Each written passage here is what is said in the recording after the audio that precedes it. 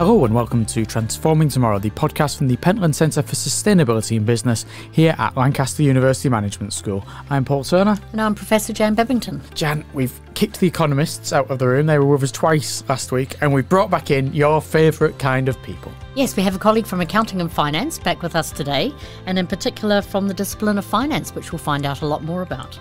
Yes, that's Professor Mark Shackleton, who is a Professor of Finance in the Department of Accounting and Finance. Finance. Not accounting today, so that's good. His specialty and research area covers things such as environmental, social and governance, low CO2 investing, similar things like that, and we'll be talking to him lots of things about markets, investing, investor behaviour. Welcome, Mark. Hello, thank you for inviting me. I guess we'd like to start off by telling us a little bit about yourself and your background and the kind of research areas that you look at. Yeah, thanks, Paul. So my first training was in physics, and I entered the city at a time when they needed people who could do some numbers and who could work with computers. So the Big Bang was just coming along. To my discredit as a physicist, I succumbed to temptation and I switched over and I spent 4 years in banking. After that, I was still interested to know more about general business, so I did an MBA, and I also did spend a short amount of time in consulting, but then I got really serious about academia and about teaching and research, did a PhD in finance as a specialism, and pretty much for all my career, I've been here as a faculty member since. Before we go on, what did you do in physics, and why are you no longer a physicist? And why did you betray your brethren? Well, indeed, it's a very good question. I still try and follow physics, and of course it's the queen of the sciences, because almost all physicists believe that the physics is out there to be discovered, and what they do can't influence the physical world, and there's still so much that physicists don't know, and the cosmos and the James Webb Space Telescope now is still revealing phenomenal things about the universe at a very, very early age. So I still find that fascinating, and the idea that you can work on something that is out there that won't change when you study is really attractive, because of course in finance, what we study and what we learn about markets changes the way they evolve. So it's an ever-moving target. Mark's been added to my list of people from the management school whose background have absolutely nothing to do with management. Yeah, but I think there was another term in there that Bobby bears some explanation. I asked this quite early on in my stay here when somebody said about the city. I said, which city? Which is... Yes. So that's a very good question with historical interest. So obviously people know London. And if you ask them who the mayor of London is, back in the day they would have thought about the GLC and the City Hall, which is by the Thames. But in fact, the institution of the City of London, or the so-called Square Mile, or the Corporation of London, is a much older entity that evolved as a body of guilds, specialist trade guilds, livery, carpentry, etc., silversmiths. And they had their own industry associations. They brought banking into that. And then, of course, famously, they've actually financed our kings and queens throughout the regime in times of war. And actually, the monarch does not have the right to enter the City of London without the City of London's permission. And every year there's an annual ceremony where the monarch will go to the boundary of the city wall in order to be allowed to enter. So actually, classically, the Mayor of London on a one-year rotating cycle is one of the senior members of these guilds, and they wear the hat and ride the carriage, etc. And they, through the body of guilds, are responsible for the City of London, which is a corporation at least 400 or 500 years old. Yeah, it's amazing, ancient history, and has its own jurisdiction, its own rules, its own police force, own tax regimes. It's really amazing. Exactly. Surprisingly amazing. It's a bit awkward for the king if, there's some roadworks on the road that goes just past the City of London, but the diversion goes into the city, and he goes, no, we'll have to go all the way south of the river now. And so you'll find the boundary markers in London, studs in the wall, and you'll find the dragon. So if you see a dragon with a white and shield with a red cross of St. George, that marks the boundaries of the City of London. Yeah, I've seen them on bridges. Well, there we are, the things we find out about history when we're looking at other things. It's still not quite Pliny the Elder. That's true. He's still not getting over that. So to help our listeners understand where somebody who studies finance comes from and how they see the world, what does the field of finance entail? So I started out more at the mathematical end, which is where my skill base was of value at the time. And as I said, there was a computer sitting on a desk, and I arrived and someone said, well, do you know how to switch that on? Yes, I do. And off I went. For me, that was unknown. Finance has to deal with uncertainty. It has to deal with projects whose return realization is not yet known. It has to deal with statistics and econometrics, some things which your previous economist speakers may have referred to. So my core skills were well aligned with that. The social purpose of finance is to match those people who have spare capital and want to invest it with those people who are short of capital and need capital to invest in projects which they think are both worthwhile financially, and today we're going to talk about socially. This activity emerged in coffee houses in Holland and Amsterdam and in the UK, and those investors who had made an investment but wished to realize their investment would meet with others over a cup of coffee, and they would arrange for the buying and selling of their investments. This became developed, it eventually became regulated, but that's where the stock exchange activities first arose, and formal trading developed out of that. So you need individuals who can deal with data, up-to-date data. These prices change quickly. You have more data than you can physically handle, so you need people who can work with computing. You need people who can work with models of uncertainty and statistics, and also who can work with the mathematical models of valuation, of which there are many. Within all of that then, where do you fit? Where does your kind of work fit into that? So historically, I worked with more mathematical aspects, and I worked with options, which are contingent claims. They're slightly more difficult to value, but there's a well-known methodology for that, which has actually attracted international recognition and, for instance, Nobel Prizes. That's more mathematical, and I've gravitated out of that as my math brain has lessened. But now I'm focusing in on investments which have climate impact, because for me as a physicist, it's very easy to read a climate report or a physics report. And so I know a lot about energy and carbon from my prior training, and so I'm able to combine that skill with my finance knowledge. We're going to talk about then sustainability. We're going to talk about the environment, how that fits in with investors. Do investors give a damn about sustainability, or are they just all about the money? Well, that's a very good question. That, in some sense, is the key question in the area. And I suspect that the average answer you get from an individual would depend a lot upon their age. For those of us who were brought up thinking that growth would go on forever, and where there was no discussion about if and when the population would ever peak, or people thought there'd be some catastrophic event, it was all about making money. But if you talk to younger investors now, they may not know they're investors, but they are through their pension funds. But certainly if you talk to the younger people who are going to experience the climate for a longer period of time than the older folk, they have concerns about the environment and the climate and the planet, which they often express through the choice of their investments. So we're going to get more into the detail now about what drives investment returns.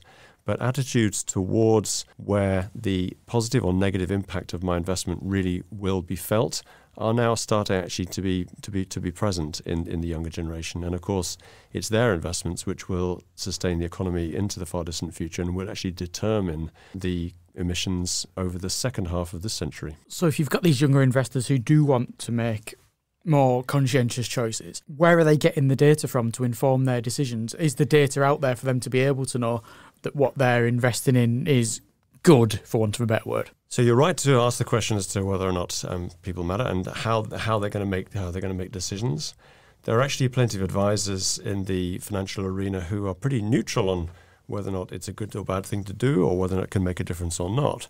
But actually, despite their neutrality, they're actually willing and keen to embrace metrics, numbers, decision-making variables which determine climate impact, because even if they don't necessarily believe it'll make an impact, they know that in the future people will be tracking these variables, and they know that others are interested in these variables. So we see a lot of professional management firms who, even 5-10 years ago, wouldn't have expressed a strong view on the environment, but they've almost been forced to adopt it because of a marketing position, and because if this is going to become an important data area, they want access to the data, arguably they want control over the data sets, and they want branded products and data sets in the environmental, social and governance area of ESG. Is there a little bit of self-interest in that from the brokers, the investment? Everybody in finance has their own self-interest. They are selling a product. They're hoping people will buy that product. and the very best investment advisors will make it clear when their interest is or is not aligned with their clients through conflict of interest declarations. It's quite difficult to find neutral parties in this game, and everyone has an interest. And the buyer of a product is expected to recognize that and know that and take this into account when taking advice. And there are quite strong compliance directives as to how and when you can't offer advice. Nothing I say today could be taken as investment advice. And curses, Jan, curses. Yes, exactly. These are the means through which the industry meets its compliance regulatory statutes and also keeps itself honest. Because you're right, people are selling a product and a service and they want their product and service to succeed. Whilst our listeners who might be interested in sustainability in business, so might think it's perfectly normal or natural to think about environment, social and governance factors. Some people don't. And so there's certainly, as ESG has become more mainstream, there's been a bit of a backlash. And not only, but crucially in the USA, there's been a backlash into ESG. So what's at play with that backlash? Why do people feel grumpy about ESG investing? So classically, the economists out of the Chicago School would declare that a company's objective is to maximize the return for their shareholders and shareholders alone. So they wouldn't necessarily take a balanced scorecard across all stakeholders. They would say a company's job is to, within the competitive environment, maximize the return for its shareholders. This is 1950s, 1960s economists, Milton Friedman, and others from the Chicago School.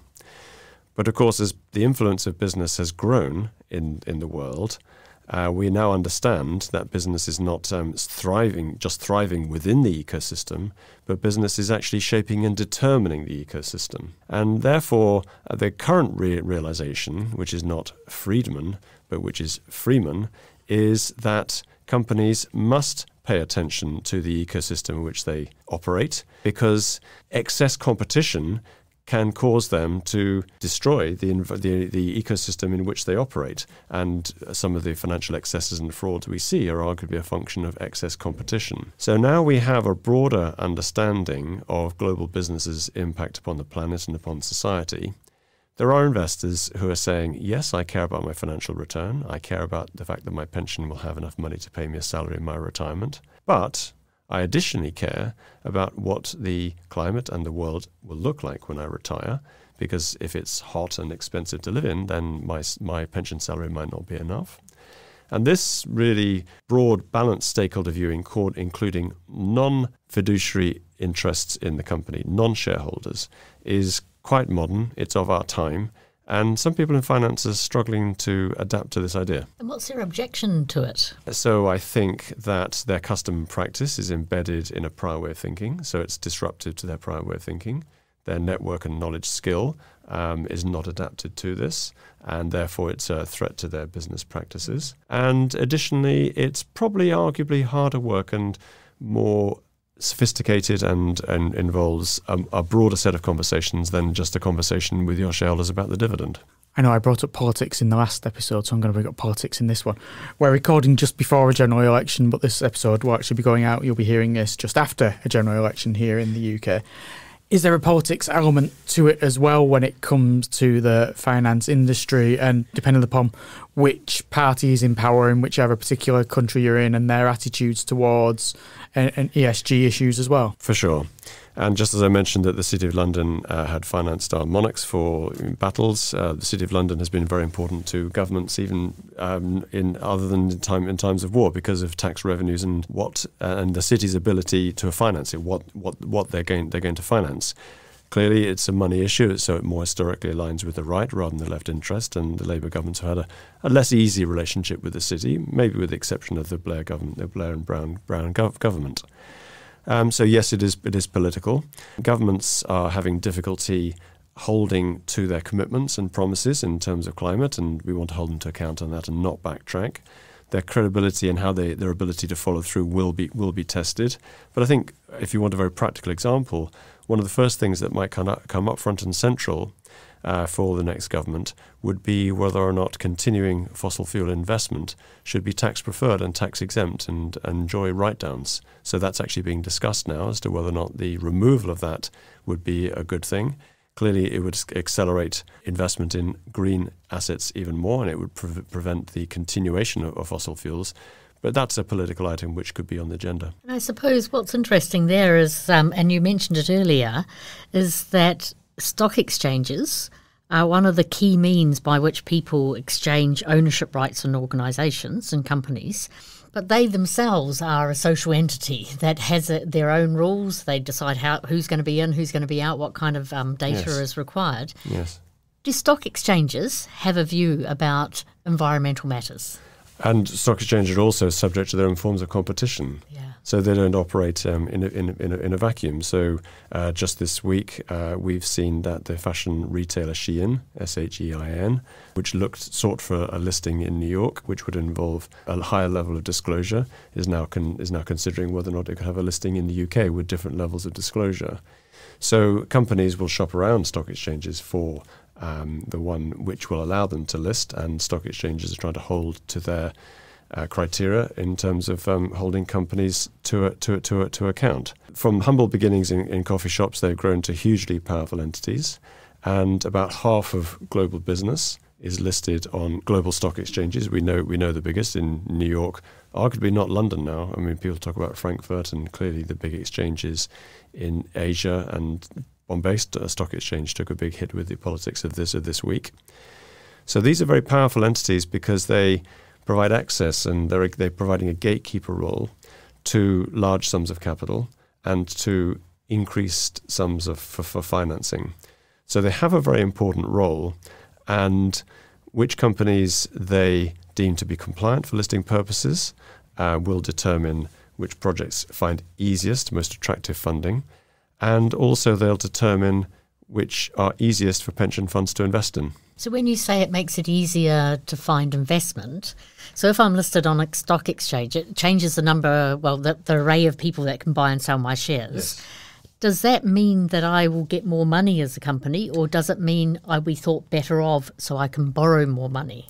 A bit of both. So the more people who invest in your company, the more diverse that shareholder base. So it'll provide some stability. You want a broad range of shareholders so that they're stable. Also, arguably, it gives them less power over you rather than having one large shareholder body. And if your strategy is to become a global corporation in terms of your product, having a global shareholder base is co-aligned with that strategy. I was a strange child, Jan, you won't be surprised to learn. But I had a strange obsession with all the stock markets around the world, the Nikkei, the Hang Seng, the Dow Jones, the FTSE. I'd always look in the newspapers every day. I must have been 8, 9, 10. It made no difference to my life at all, but I was always paying attention to them and seeing that. And I always remember that the Dow Jones was the one, and also, the Nikkei was up there, and then there was one. Frankfurt was never there as a child, but I suppose that speaks a lot to the current geopolitical and economic situation across Europe and everything that ties in with that. With regards to stock exchanges, though, I'm thinking back to a long time ago when we spoke to Mahmoud Gad, and we spoke to him about modern slavery reporting and what companies had to disclose with regards to modern slavery, how they disclose them in the reports, how this might affect investors in them. So that's where I'm starting to think now of sustainable investment funds and whether people are looking at them, using them, investing in them more than they did previously, and the impact that they might have on stock markets and how stock markets perform. So there are some investors, particularly younger investors, who believe that environmentally, socially governance compliant firms, ESG compliant firms, represent the growth sector and the next wave of capitalism, and therefore investing in it will give growth. There are another older group of investors who believe that the costs of mitigation for environmental damage will cause ESG stocks to underperform. So the tension between the Friedman views are still there and will probably not go away. But of course, capitalism doesn't stay still. It always moves on, and no business has got a right to exist in perpetuity. Fossil fuels have been around for more than 100 years, but it was the 1940s economist Joseph Schumpeter who pointed out that every capitalist entity has to be concerned about what he called creative destruction. And one person's business as usual, their business segment, is another person's opportunity. And therefore, without getting into the issue about climate and the moral aspect of, say, climate investing, the energy sector and the oil sector has always been ripe for being replaced by something. And the fact that renewables are now very cost competitive means that the oil industry has had its time, and the energy generation segment is moving on to solar and wind. And in terms of raw energy cost, renewables now are very competitive. The area in which they don't yet perform as well as fossil fuels is they are intermittent and the energy is difficult to store. So fossil fuels are both very convenient because they come out of the ground, and secondly, the fuel will wait for you until you use it. Electricity is not like that. So in answer to your question, part of what's driving the ESG movement now, even in America and even in Texas, is the cost efficiency of renewables. And for some people, that's the prime concern, and the climate benefit is a secondary concern. But the world changes. Capitalism can't take anything for granted, and business segments come and go, and the oil segment is in decline. That's the second mention we've had of Texas and two consecutive podcasts. I dare say 3 in 3 podcasts, because I think Dak Sheena probably mentioned Texas in both of the podcasts we had with him recently on both the economics of pollution, environmental impact of industry, etc., and on consumer spending. He seemed to spend a lot of time in Texas. Yes. What you've spoken about there, if you like, with the idea of creative destruction and sectors coming and going, are more sort of like the rolling over of business sectors in the long run sort of business history. But there's also shareholder activism, where maybe a group of shareholders are looking to press a company to do a particular thing. Could you tell us more about that? Yes, so if you have a large strategic or a voting block in a company, then your vote is important, and if a proxy vote in that company's processes comes up, then you can exert a lot of influence.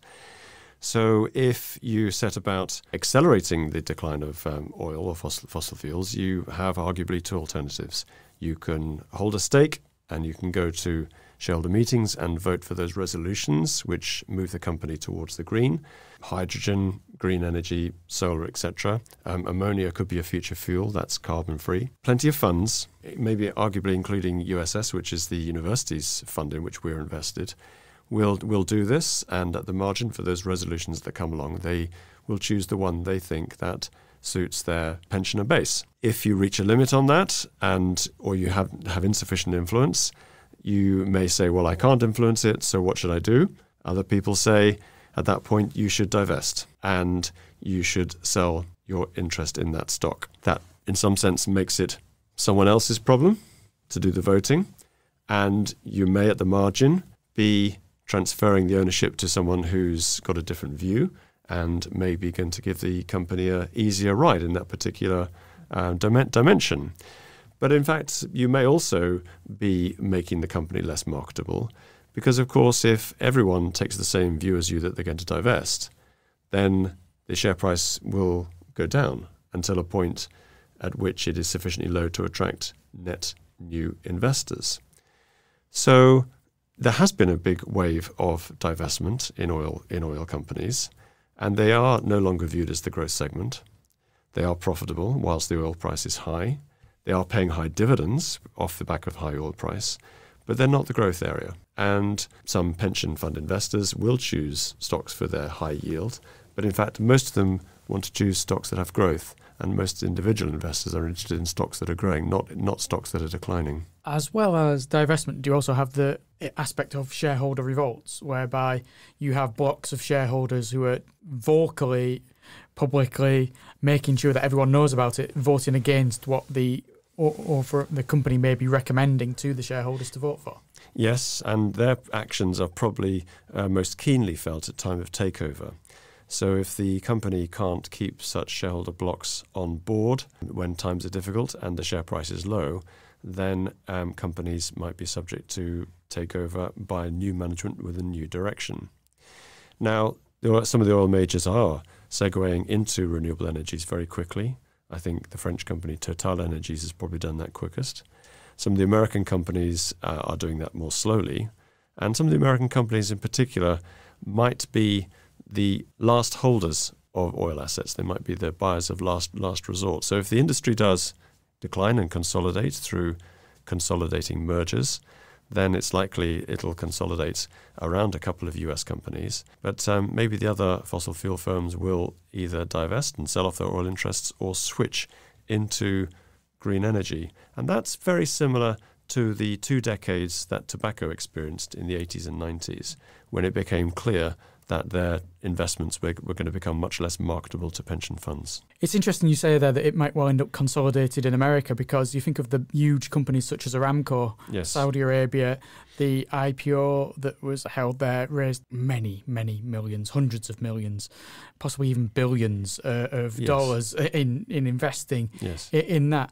But you don't necessarily see the countries that are maybe in OPEC that are the main oil producers. They might not necessarily be the countries that are holding out till the end. So the Saudi government still owned the majority interest of their company, Aramco. It was an American-founded institution, but it's become part of the Saudi state over the decades. They had a goal and objective to achieve a $2 trillion listing and valuation. That's just a little bit out then when I said millions. That's quite big. It's bigger than Apple and Nvidia are top of the charts right now. But in fact, although they have a listing on the Riyadh stock exchange in Saudi currency, it's called the Tadawul exchange, they actually weren't able to achieve a listing on a major international stock exchange like the US or Asia or London because of these restrictions that exchanges place on the sorts of investments they do and do not want to host. So despite its goals, the Saudi government has not yet managed to divest itself of a significant stake of Aramco. It's sold one stake. The next stake, we shall see what happens. But in fact, actually, that company may be on its own decarbonisation portfolio. And of course, the Saudi region's got great access to solar. They can move into desalination projects using solar energy. So we'll keep them under review. It's interesting that. Would it have been possible then that if Aramco, say, 50 to 60 years ago had tried to float, it may have found it easier because the attitudes of the stock exchange towards that type of business were, yeah, that's fine, but because of the changing attitudes of the markets now, that's made it more difficult. I think even 15 years ago they might have managed to do that. When BP was still British Petroleum, they could have a rights issue. Then they became BP and went for an international listing. I think even in recent time of memory, it's been easy for these companies to raise new investment. The Saudi company also has got governance issues, and another issue was the size of the stake. The stock exchanges didn't want a small minority stake. They wanted to know a large stake was traded, whereas the Saudi government wanted to release their blocks of equity over time. But these are the sorts of factors alongside ESG which determine whether or not exchanges will or will not host large companies. I think what's coming through is like there's a real economy where people are digging for oil and gas or making clothing or making food or whatever. But then there's the financial economy, which is another sort of place where there's other markets and another array of considerations about, could you list, could you raise the money, etc. So, but these two worlds intersect with each other in quite critical ways, and sometimes in negative ways and sometimes in positive ways. So there's more than one economy out there. It's impossible to separate society from everything else that's going on around society. And I know this is something we discussed with the economists in the recent episodes, where it's not just about numbers and money, it's about the social aspects, it's about environmental aspects, it's about all other kinds of aspects that there are in the world.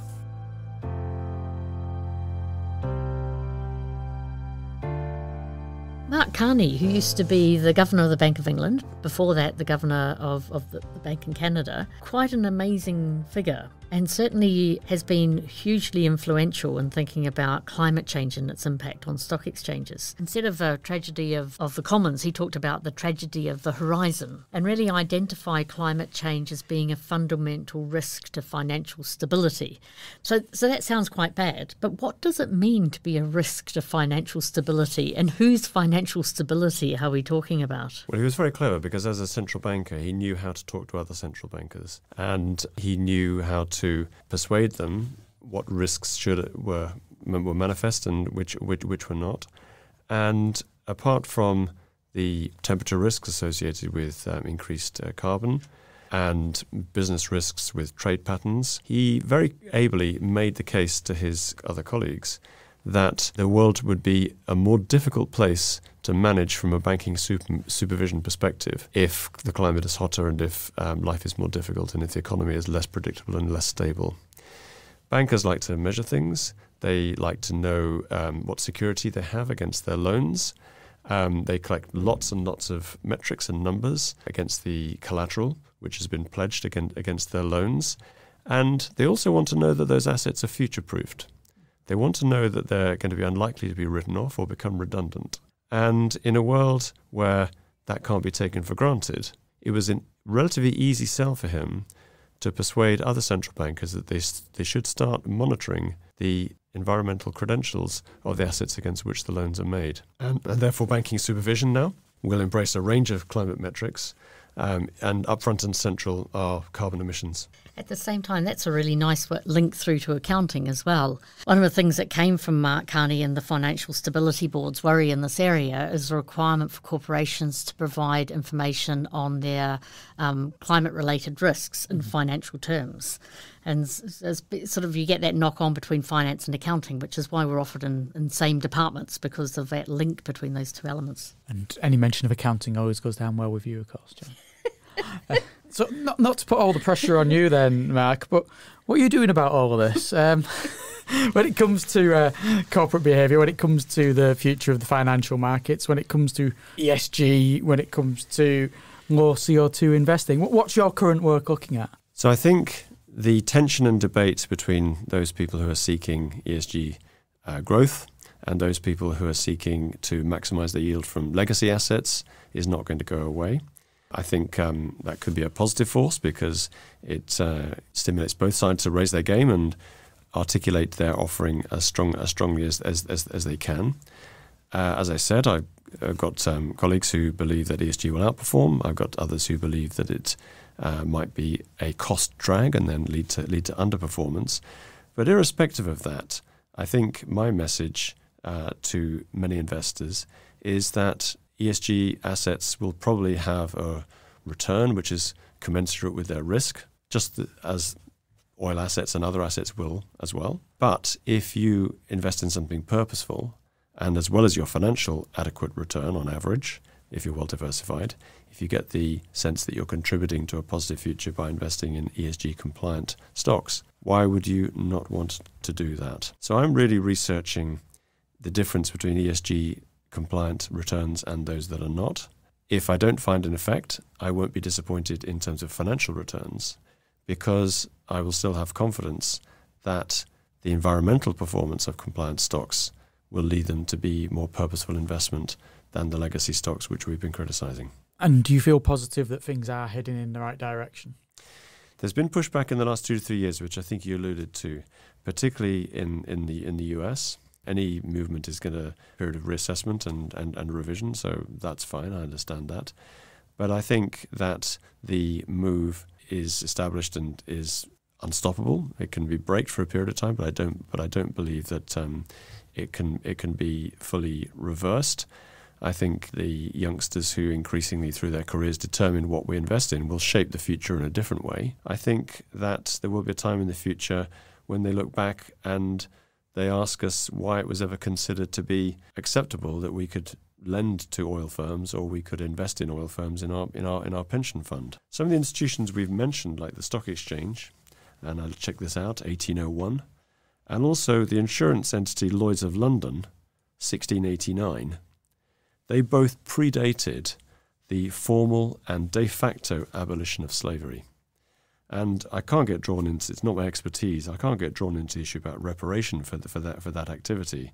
But in those particular centuries, it would have been fairly okay or normal to have considered the financing of these now horrendous activities, which we look back on with horror. And therefore, there will be a time when the oil industry will look differently from a historical lens compared to where we are now. But it's difficult to bring everyone on that journey and take them to that future time to look back. Mark, this has been wonderful. Thank you very much. It's been such a great conversation delving into the whole world of finance, investing and how it can affect corporate behaviour and everything around sustainability. Thank you very much. My pleasure. Jan, next time we're going to be looking at salmon.